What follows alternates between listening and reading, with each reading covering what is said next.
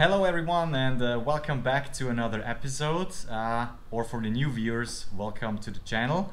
So this time, before we actually start with the intro and the video, I would like to thank all of you guys for the comments and the subscriptions.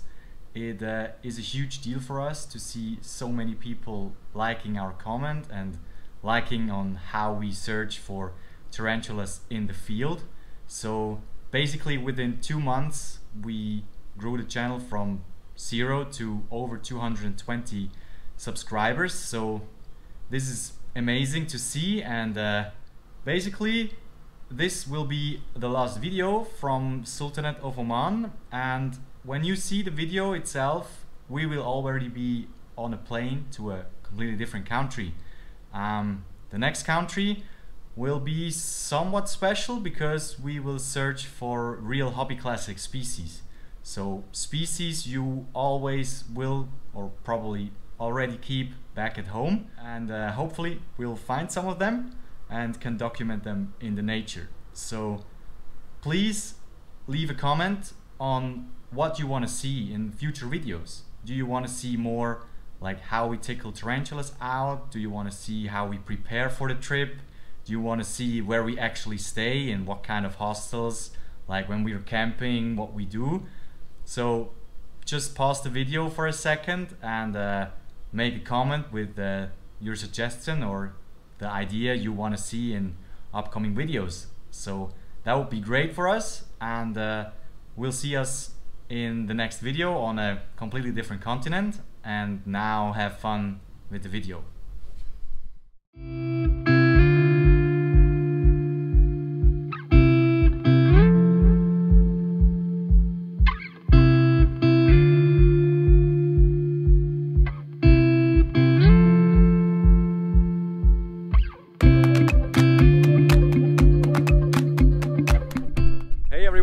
Welcome back to another episode, this time from the very southern part of Oman, actually about 100 kilometers next to the border of the country of Yemen.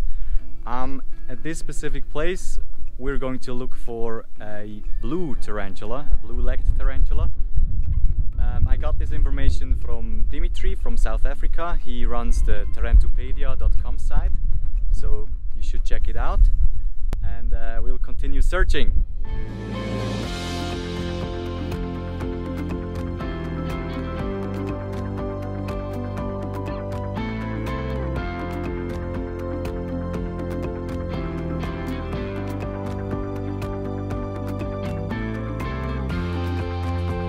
So the genus revision of Ichnocolus was in 2014 by Guadanucci and Wendt. So they revised the whole genus of these Middle East Ichnocolus species and the ones from Europe. And this species, which occurs here, should be an all-new species to science. So it is known for like 5-6 years now. There were some specimens found by some herpetologists from Italy, and we tried to find, of course, some specimens to like take some pictures and videos of it. So we'll continue searching and maybe we're lucky.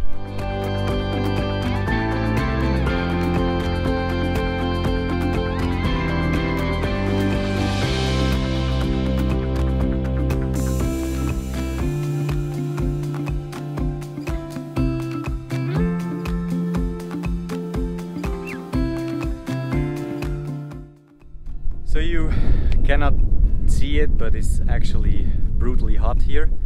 We have about 35 degrees most likely, but it's measured in the shadow, so in the sun, which we are right now, it's extremely hot. So we're happy and lucky to have some wind here at least, but so far we have no signs of any animals here, so we'll continue and maybe we'll find something. Or not.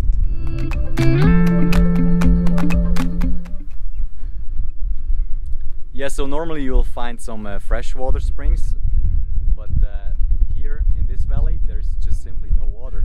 So I'm not 100% sure if the locality data we got is accurate enough, because the radius was about 1.2 kilometers where the specimen was found. So it literally could be anywhere around here, and we checked, of course, the map with the Google Maps and stuff. So we checked the satellite images for green places, but sadly there is no. So we will continue searching and let you guys know if we find anything.